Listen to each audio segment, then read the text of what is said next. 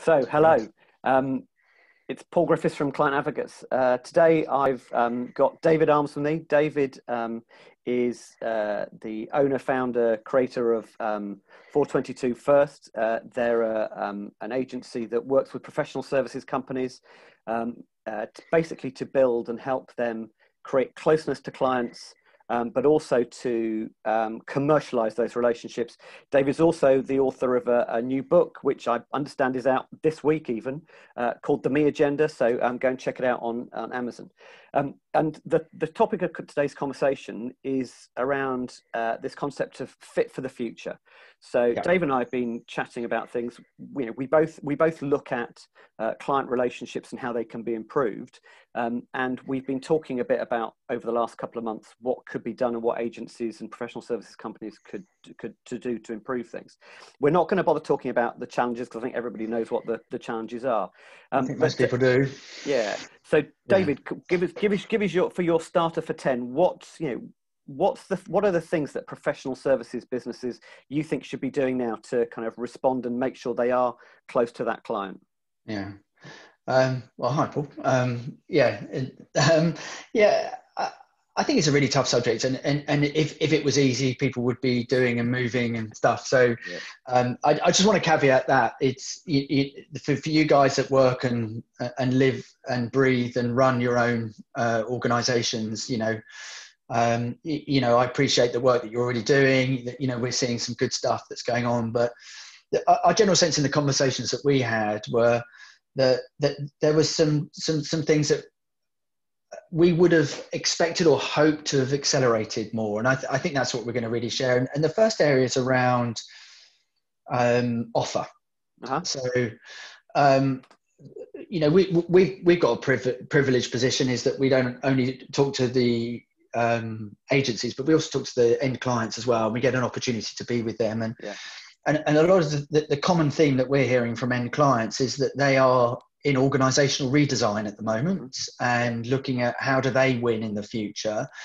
And they are, as a result of that, the commercial guys are going back to their insight functions, so the client side insight teams, and going, we need something new and different from you.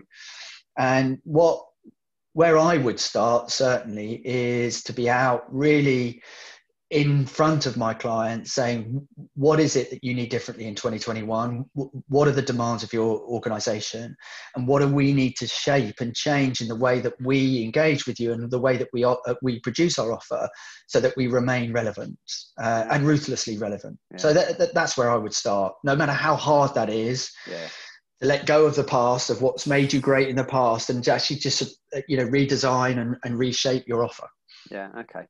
But presumably that's not necessarily about, because I'm always worried about when I talk about reshaping offer with insight, and they immediately go to a new methodology or a new way of doing things, and that's not, I don't think, what we're talking about here, is it?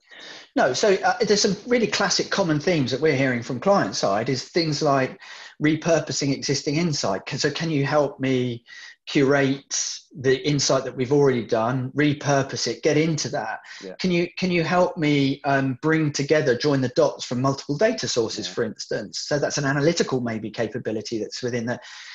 There's a whole thing of drive client side for self-serve. So the visualize, can we go back and visualize the data in a way that actually means that more people more stakeholders within their own organization can self-serve. So it's not about finding the next amazing behavioral science method out there. It's sometimes just a pivot, it's a change, it's a reshape, it's a re-energize of what you might already have. Okay, so I'm mindful of the fact that some agencies have taken that step. Some are still in the process, some haven't. But if assuming that that's kind of in play, and hopefully it is by now. Yeah. What's the next thing you think they should be doing? Well, you and I talked about that.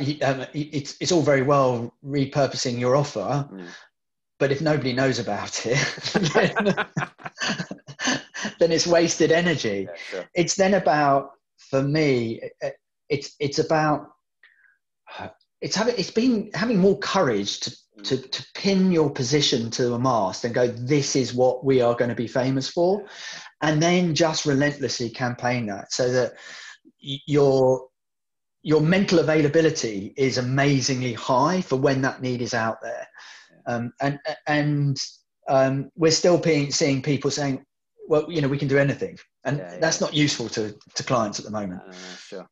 But that also suggests that there's a whole, and I know we've talked about this a lot, there's a whole sales and marketing set of activities which I understand people are concerned about cost and budgets and the rest of the moment, but there's no point doing, to your point, the repurposing if you're not then going to do the sales and the marketing and invest in that sort of stuff. That suggests there needs to be some allocation of budget or kind of some sort of ring fencing of money to be able to support this. Yes, absolutely. Ring fencing investment, yes, but actually, I think more critically, really ring fencing resource to do it. Okay. And I think what's really interesting, I was funny enough just having a conversation this morning about this, is that actually a lot of the marketing and the communication is, through digital and virtual world is, for a lot of people that run businesses,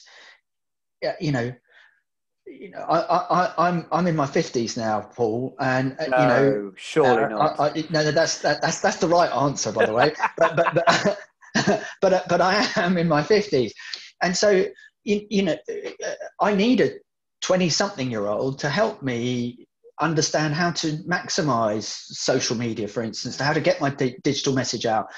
How to find influencers and connect with them and all those kind of things. So for me, it's about opening your eyes to who you need in your organization to do that, ring fencing that resource, but also ring fencing that investment to campaign it continuously. Yeah. Okay. And the final point, I think, which you just touched on there, you've talked about, sort of having somebody in the business who's able to support you and do that. But that suggests that there needs to also be, as it was an investment in the marketing, the sales, but actually there needs to be an investment in the people. Yeah. You need to bring the right people into the business, or you need to give the people in the business that are in there the right opportunities. You do. And I think maybe the cynical viewers of this video might go, well, you will say that's your business. Yeah. But I say it with hand on heart that I think, the conversations that I'm having with organizations is that there is a lot of positives that have come from this new way of working, from working from home and productivity and actually the belief that we don't need to all sit in the same premises in order to get stuff done has really been proven to work. But there is a but, which is there is also the other side of it, which is engagement, motivation, and energy. And you look at all the data you like, and the one thing that you constantly come back to is that there is a direct correlation between engagement and productivity. Yeah. So we've got to find new and creative ways of keeping the engagement high so that the productivity is high. And one of the bits of feedback that we're getting is that people are losing that sense of development, of progression, of moving forward. And so building that into your plan and how you operate in 2021 is going to be essential. Yeah, brilliant. David, look, I'm very mindful of your time. Thank you so much. You need to go off and promote your book, which I'm going to remind people is called The Me Agenda. It's on Amazon. But David, thank you so much for your time. And talk to you soon. It's always good to talk, Paul. Thank you. Cheers, dude. Take care.